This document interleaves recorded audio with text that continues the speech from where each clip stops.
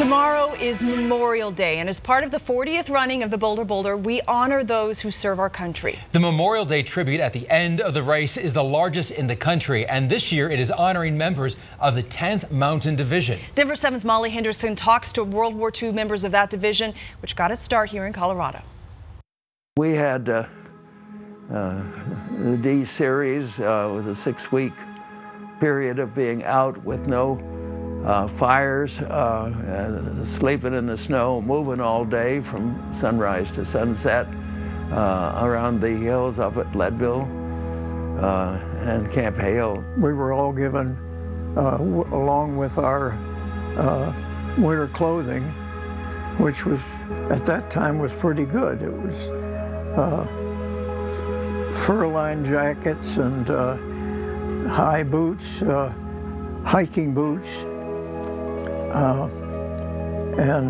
That's the first time I'd handled a heavy weapon. Hugh Evans and Dick Over were just teenagers when they trained at Camp Hale 75 years ago. We were an experimental division. The Army had never had mountain troops before. The troops lived outdoors in -40-degree weather for weeks on end, hiking up and down the mountains.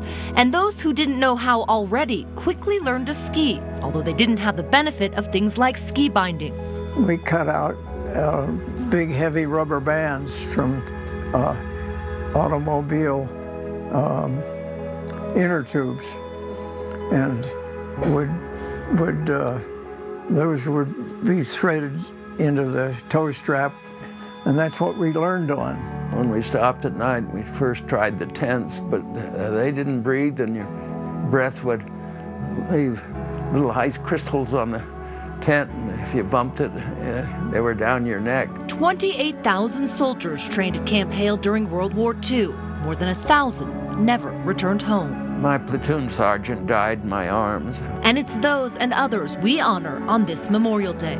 Well, Memorial Day means what it was set up for. To remember and thank those men that served this country, and particularly those that didn't make it, that gave their last for the United States and freedom. That's one of the things that Minnie Dole stressed was patriotism.